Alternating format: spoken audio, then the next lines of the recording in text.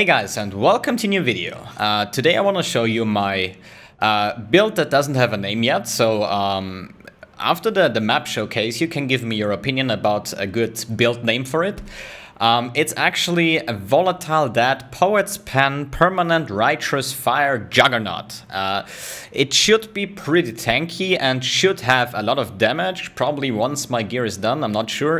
It's day league number 4, yes.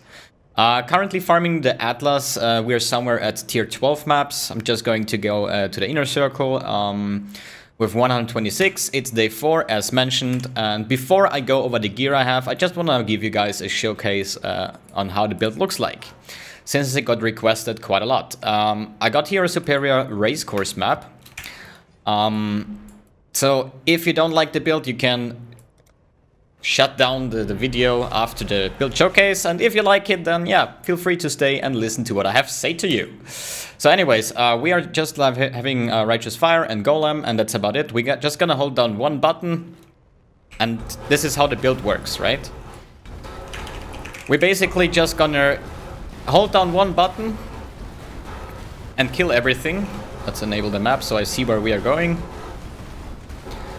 As I said, or will explain later on, this is a shaped map. Yeah, it's an Elder map, even better.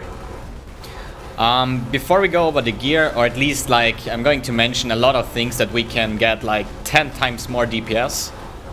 But for now the build is actually doing pretty well. I've got to like deaths 100, now 220 or something at the moment with this build. So yeah, it's a complete no-brainer. You actually just hold down one button and everything dies. At least that's the build design, or what it should be like. And as I said, or as you can see, it works out pretty well. Next, go to the next stage. We even have Val Righteous Fire for even some more juicy burst at the boss. Like many people know Poet's Pen Juggernaut with Volatile that already, but I really wanted to get one step further and go take Righteous Fire as a permanent skill in, not just for Righteous Fire for a boss. And yeah, as you can see, build is actually quite fast, quite enjoyable. I'm not even pressing any kind of flasks or anything like that, because I just want to hold down one button. That's the build that I like to play. Let's get more Acerite over here, Sulfurit, sorry. And let's kill the boss. Maybe for the boss showcase we can actually switch out body swap, because for bosses you really want to stand still and spawn your volatile deaths, right? So let's just shoot some balls. Preparation.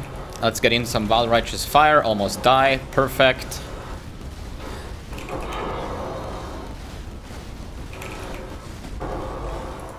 The drops. But yeah, as you see, works out pretty well. Nothing too special actually. Well, actually it's a lot of special things here.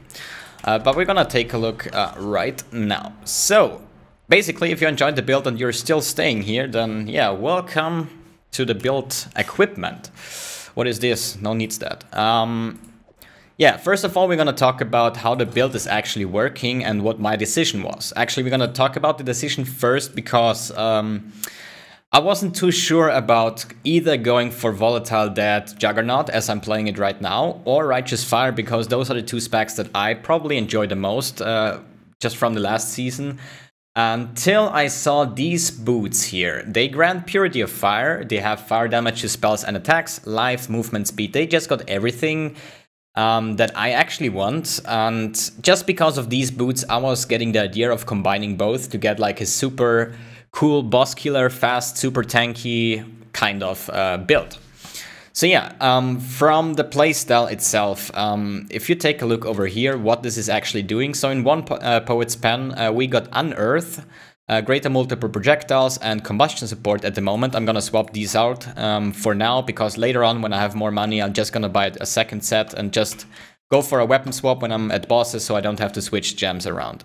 Okay, what this is doing, we have Unearth that spawns a corpse, right? And with GMP, you're gonna spawn 5 corpses, because with GMP you have 4 additional projectiles, makes 5. Okay, combustion body swap is just, if you have body swap, you're just gonna transform your body to one of the corpses, And this is the effect you get over here. And by the way, it looks pretty sexy when just the whole character is fully bleeding. Anyways, we're just gonna skip that for now. So from the mechanics, it's 5 corpses at the moment. So now we're just gonna get our second Poet's Pen, which is Volatile Death, Conk Effect, and Elemental Focus. So what this does is, if we show it like this, it spawns a circle and consumes corpses and makes those fireballs, right? Those volatiles. So what that means is you're gonna spawn the corpses, and on the next click you're actually gonna get 3 volatiles out of that. And yeah, I'm going to discuss later how we can actually increase that, because there is a helm enchant that we want to get. What I still don't have, but yeah, that's a lot of DPS increase, but that later, right? So yeah, this is how the build actually works. You're just gonna spawn a lot of corpses and make volatiles and body swap around. And the more attack speed and the more cooldown reduction you get, the more balls, and so on. And besides that, we are still having Righteous Fire, which gives an insane amount of boost in terms of DPS. Okay, gear-wise, let's start. We said Poet's Pen, Chaos Heart, pretty obvious. We are purely fire-based build with a ton of life at the moment, running about 7.1k life. Running 9 endurance charges through Chaos Way, and we have a hell out of a life regeneration with this character. We get 9 endurance charges, and with Chaos Way we got 2 of them. We have 0.8% per endurance charge, with this another total of, I don't know, don't let me count wrong, 7% or something, I don't know. Anyways, in the end we will have about 3,000 something life regeneration per second. Minus Righteous Fire, we should end up having about flat 2k net life regeneration. From theory, once the build is done. I can still sustain it even without the Vitality. So, yeah, pretty much. The other gear is just like, yeah, Shaper Seed for now. It's like, I think 1 Alchemy at the moment. Oh, it's 1 Chaos, I'm sorry. Just for 2% life regeneration, nothing special. I have these gloves since ages. They have 19 life, no enchant, no nothing. It's just for lightning resistance, basically. So I really had to spend my money for the Chaos and Chaos Way and stuff, because these are mandatory uniques, actually. And yeah, I should actually replace, I think they are like 1 Chaos or something. Same with the belt, I found this one. Needs to be replaced as well. We're just gonna go for resistances, whatever we need, right? The boots are already set. We gain a lot of fire damage to spells and attacks, so that counts for Volatile Death. This is also an anger, basically, with the fire damage you get, right? On top of that, we get Purity of Fire level 25. That means we have 5% max fire resistance. Okay, that is about the gear. For the gems, let's go over those quick. We have Righteous Fire, at least Val Righteous Fire for bosses for a little bit more juice. Elemental Focus, increased area of effect, and burning damage support. In the boots, I just have in Stone Golem for even more life regeneration, Vitality, Enduring Cry, and Herald of Ash. And in the helmet, we go for our Frenzy, greater multiple projectiles, faster attacks, and blood magic support, because with the amount of mana I have left, if I remove the blood magic, I actually run out of mana, so you see there's a lot slower in casting. So if I find a way to sustain it, I will probably go for Fortify to get even more tankiness. But at the moment I'm just using blood magic. Flasks, I can't really give a good opinion about it, because this is the flask setup I had with Righteous Fire. But in the end, it's still not bad. You have an instant recovery and bleed immunity flask, heal flask for like these dying moments. We have a sulfur flask to remove shock, and also, yeah, if we stand still, right? Rumi's Concoction as a defensive option. We have Witchfire Brew, which doesn't make a lot of sense for me at the moment, because it's just 40% increased damage over time, and Despair Curse Aura. Like, we can find something else for that, but I still have like no currency left to replace something, so I'm sorry. Like, in a couple of days, I'll probably make an update of this video, of this build, to let you see my progress, and there I will probably have another flask setup, maybe a Dying Sun or something like that. And yeah, Quicksilver Flask of Adrenaline to just move even faster. That looks actually pretty hilarious. Okay, we went over the gear. The flask. Enchantment wise, you want to have regenerate 2% life and mana per second if you were hit recently, because like if you're Righteous Fire, you just want to have as much regeneration as you can get, right? So yes, there are different enchants that are good, like the fire damage or elemental penetration or anything like that, but in the end these are just like good enchants, but this one is just perfect for the build, right? What else could we enchant? Gloves, I have actually no idea what we will do here. Probably gonna take fingerless silk gloves at some point just for the spell damage. And we're gonna skip the enchant, maybe. Helm, we definitely need Volatile that destroys 1 additional corpse. This is an enchant that is about 4 or 5 exalts at the moment. This is my next upgrade because you just have to think, we're gonna get 5 corpses, we're gonna destroy 3 of them, plus 1 for body swap. So every time I use that, we still have 1 corpse left over. So here I'm spawning 3 balls every time. So with this helm enchant, I'm spawning 4 balls every time, right?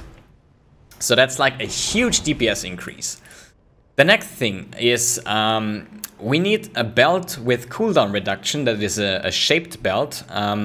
It's item level 84, I think, to get 20% cooldown reduction. Because if we go over here and choose Volatile that, yeah, the damage is not too big at the moment. Probably get this one to like 80 or 90,000. I will talk a bit about gear replacement later on. No, actually we started it already. So yeah, we're gonna go for Amulet later. Anyway, so as you see, we have a cooldown time of 0.25 seconds. This is the internal cooldown of the Poet's Pen, right? So when I shoot Frenzy, I can get maximum 4 Poet's Pen procs every second, right? Which works at the moment, but with cooldown recovery speed on the belt, you can actually get this to 0.21. What that means is you can almost get 5 casts per second, which means a total of 4 extra projectiles every second. And if you count it over here, once you hit like 60, 70, 80,000 Volatile that's a huge DPS increase. So in one hand, for my build, I can get 1 more Volatile and I can proc it 1 time more often per second, which is like, as I said, an insanely sick boss killer ability. And still have a pretty good option for fast clear speed with body swap, right? So, on the next thing, skill tree. I think we're on the skill tree, are we? Yeah, let's go for the skill tree. There's actually nothing too fancy over here because I choose to get as tanky as possible. Means we start over here as a Marauder, obviously. We're just gonna get some more life regeneration as possible. We get maximum life, armor, whatever. More life, some resistances, more armor. Additional endurance charge. This one is very important because you have 1 maximum fire resistance. Because Righteous Fire, you want to have the highest fire resistance as possible. Here we have some fire damage, here's some more life. We have a lot of gem slots. So here we take the full Scion life cluster here. We have more life regeneration. We go downside here, or at least here some more resists. Because at the moment I like some just cold and lightning resists. That's why I picked this over here, because we have more lightning resists, more cold resists, and some all resists. Because later on I hope that I can fix it with the open gloves and belt. Anyways, keep on going. More jewel slots, we have attack speed, we have more life, we have another endurance charge, we have even more life. If we go to the top side, we have another endurance charge, and hey, we have more life and some elemental damage, more area of effect. We go over here. This one is I have to go in detail a little bit. More fire damage, more life regeneration. So everything is about life regeneration, and fire damage. Pretty simple, actually. We do crit, so we have elemental overload to get even more elemental damage. And yeah, now we have to go over something that I think could get an adjustment, but yeah. Since we are using a level 25 Purity of Fire skill, that gives us 5% additional fire resistance, maximum fire resistance, right? Makes 80 in total, because we are actually 75 cap, plus 5 is 80. Why do I have 82? Okay, 1% comes from Barbarism, so we are at 81. And since we actually get 5% out of our Purity of Fire, we can get some increased effect of non-curse auras you cast. So in total, we need 20% increased effect of non-curse aura to have 6% getting from the Purity of Fire, right? And this is the important thing to get to 82%, because 1 max fire resistance is actually quite a lot in sustaining Righteous Fire. Okay, so we got 6% over here, 10% over here makes 16.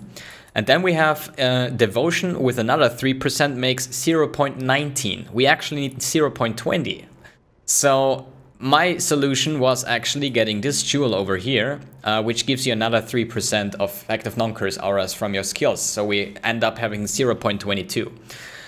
If we find another way, I mean, there are several ways like this one. No, wait a second. There was this one, 6% effect. But this that would be 1, 2, 3, 4, at least 5 skill points that all could be life actually. So I'd rather spend 1 jewel slot. But yeah, that's future things. Like once I can fix the gear to the items that I want to have, I can still see how much regeneration I will get and if this is actually like super effective or not. Because if I skip this one, I would probably move over here, take this jewel slot, go over here and take the Heart of the Flame with Cruel Preparation for even more life and more elemental resistance. Check. For the jewels, I don't really spend a lot of currency yet in the jewels. Like I said, this one is like 1 alchemy just to enable 1 max fire resistance. What do we have here? Fire damage, maximum life, cold and lightning resistance. As I said, we like cold and lightning resistance. We have a lot of fire resistance. Same over here, that's all resistance, fire damage, maximum life. So yeah, pretty, and these are just fill-up spots, okay? These are completely stupid. They just have maximum life and adds 1 maximum life per 3 intelligence. Don't forget about this jewel, please. It's just here as a placeholder. Because when I open the skill tree, I see exactly about the circle that I need to replace exactly those 3 jewels, right? And this one I think as well. Maybe at some point. So just forget about this. I would personally get a Might over Meek over here. And if we do so, we could actually replace those fierce kill points, get those 2 over here, and yeah, get those 2 life in some more armor, some more life, whatever, okay? I think that's about it for the skill tree. Yeah, okay. Let's go over for the amulet. So I want to have, like, let's go to the dream gear I would like to have, okay? So as we said, probably a Devotos because we need a lot of dexterity. Better would be some, I don't know, I have to check, maybe some Elder Helmet to get my Righteous Fire inside it. So we have like a 6-linked Righteous Fire. But it's mandatory that you get the Volatile that destroys 1 additional corpse enchantment. Most of the lab runners are enchanting on Devotos, and Devotos is a great unique for us, so you're probably gonna take that, because getting an Elder Helmet with that enchant will be either super expensive or it's just not on the market. We're gonna see it later at the point if there is actually something like that here. Poet's Pen is actually okay, Chaos Way is okay, Chaos Heart, if possible, with 1% max resistance and corruption. Here I want to have Xov's Blood for even more insane chooseness, better said. To get Avatar Fire and Fire Penetration and maximum life and strength, I don't know what else. As I said, here I want to have actually maybe some fingerless silk gloves or like, I don't know, I'm not too sure. Like, this is an open spot for whatever I want to have, right?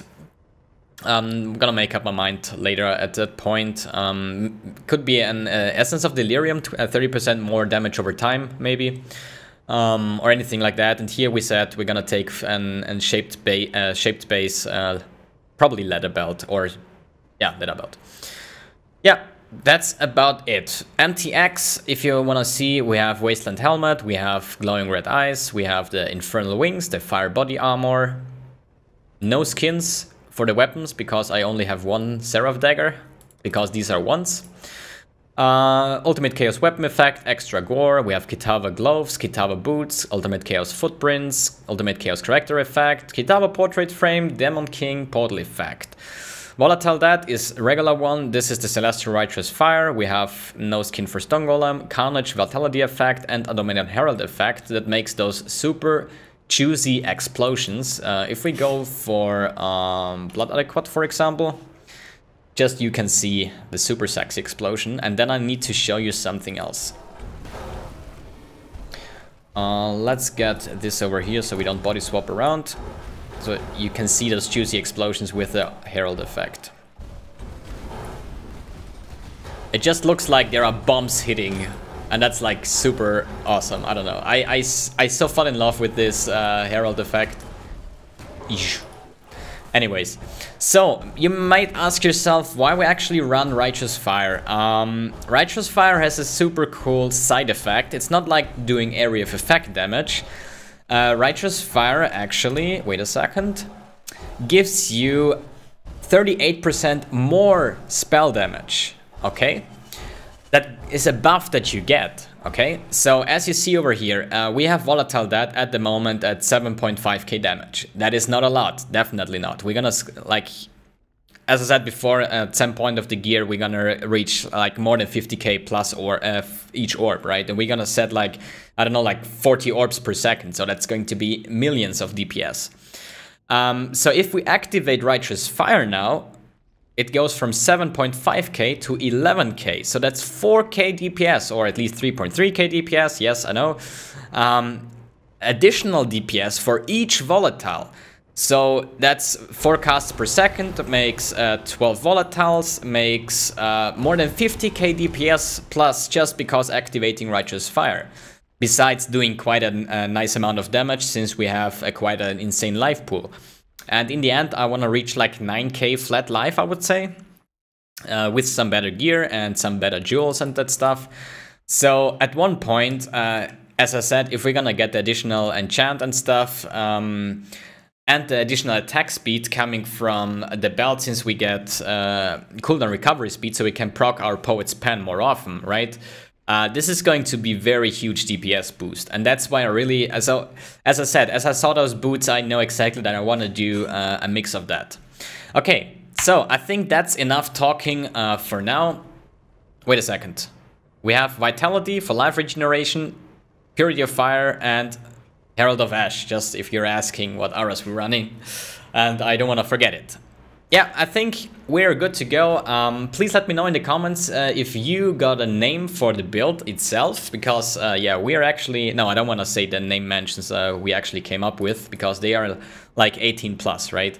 And if you have like any ideas for the build for the further progress, please let me know in the comments section of this video below. And yeah, if you want to check out the progress, Twitch TV/mbXtreme, I'm like every day online, like 10, 12, 15 hours. I think yesterday was 16 hours, anything like that.